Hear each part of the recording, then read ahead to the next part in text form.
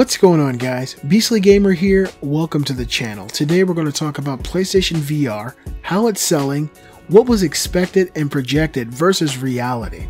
Now, I bought the PlayStation VR because it's something I've wanted my whole life. I got it a few weeks ago. I've really been enjoying it. Is it the most incredible thing I've ever done in my life? No, it's one of the most incredible things I've ever done.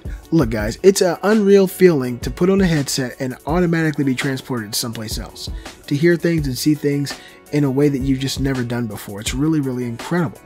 But the PlayStation VR sales are not as high as Sony first projected them to be. Sony expected, I think, over 2 million sales within the first year of PlayStation VR, and it doesn't look like it's going to hit that plateau. I think it's going to do just fine, but I'll drop a link in the description. Analysts, PlayStation VR sales were less than expected in 2016. Gaming industry research firm SuperData lowers its 2016 sales expectations for Sony's PlayStation VR headset from 2.6 million units sold to less than 750,000. Coming into 2016, many analysts predicted virtual reality would be one of the biggest trendsetters in the gaming industry, thanks to the launch of devices like Oculus Rift, HTC Vive, and more recently the PlayStation VR. However, research firm SuperData has now changed its tune, indicating that virtual reality products didn't meet the sales expectations this year, with Sony's PlayStation VR headset reportedly the biggest disappointment. SuperData originally had 2016 sales for the PlayStation VR pegged at 2.6 million, presumably expecting a boost from the recent Black Friday holiday shopping weekend. However, such a boost apparently didn't occur, as SuperData is now expecting PlayStation VR to sell less than 750,000 total units by the time 2016 comes to a close. Some may be wondering why PlayStation VR is not meeting sales expectations despite a strong start and launch, and SuperData has provided a couple of different explanations.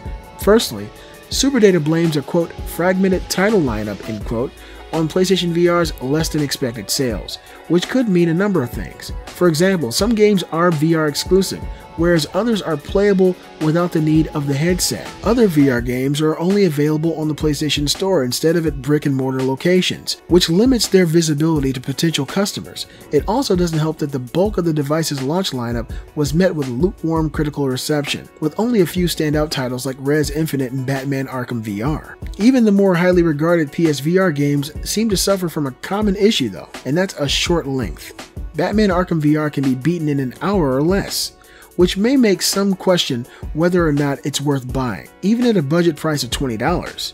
All these software issues contribute to PlayStation VR's quote fragmented title lineup end quote, and it's easy to see why SuperData believes this to be one of the primary factors bringing down the device's sales.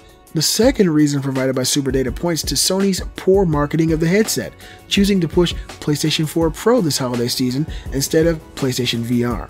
SuperData believes this sends a message to consumers that they should purchase a PS4 Pro first and worry about buying a PlayStation VR headset later, translating to weak sales for the device over the Black Friday shopping weekend. While PlayStation VR sales are lower than expected, it doesn't mean that things won't turn around for it and the virtual reality market in general next year. As prices for the hardware begin to lower, consumers will be more likely to purchase a VR headset. And if developers continue to create compelling VR experiences, it's only a matter of time until VR headsets like the PlayStation VR become adopted on a much wider basis. I 100% agree. Now, okay, so I agree with pretty much everything in this article. I do believe that PlayStation VR's sales will definitely pick up. They have such a huge advantage over all competition. There's over 40 million PS4s out there. So there's tons and tons of people who have it, people who are vying for it, people who want it, probably can't afford it just yet. They're going to wait for, the second generation of PlayStation VR to come. It's going to drop to $299. Everybody's going to buy it then. I mean, it's going to happen. But they're totally right. A lot of these games are really not AAA experiences. They're fun, they're different. Do they change things for you? They definitely do. Your whole paradigm shifts when you put on the VR headset and you step into a world. I'm playing Brookhaven on PlayStation VR. When you put it on, you're in this world. You stand around and in 360 degree, there's things coming at you. You shoot them. It feels so different. When you play Batman Arkham VR, of course it's a short game. I took that game to work. I let someone play it in my office, and he beat the game. I sat there and watched someone who basically was just trying it out. He ended up beating the entire game. So it lets you know that these are really short experiences. Are they great experiences? Yes, some of them. Until Dawn Rush of Blood is the best game on PlayStation VR, if you ask me. That's my favorite experience so far. It just feels really good. It's a longer experience. It's about a 3.5 hour experience. It's a pretty good game. But until they create games and they get companies like Rockstar and Naughty Dog actually making games for PlayStation VR, it is going to, kind of fall back into that do I need it category. They need to have really talented developers making AAA games for this that are only on VR. We haven't seen that yet. We need to get, a great EA game, a great Ubisoft game, a great Rockstar game, a great Naughty Dog game, right? We need to get some great Microsoft talent working on VR for whenever VR comes to the Xbox Scorpio. But right now, I 100% agree with this. I think the PlayStation VR will continue to sell. They're projecting 750,000 by the end of the year. It might be right. It's close to 1 million. I'd take 1 million. It's only been out for a couple of months by the end of the year. So that's still very successful for a $400 piece of hardware. You guys let me know what you think in the comment section below. Do you think that VR is a fad? Do you think it's going to go away? Do you think it's the future and it is the way, the truth, and the life?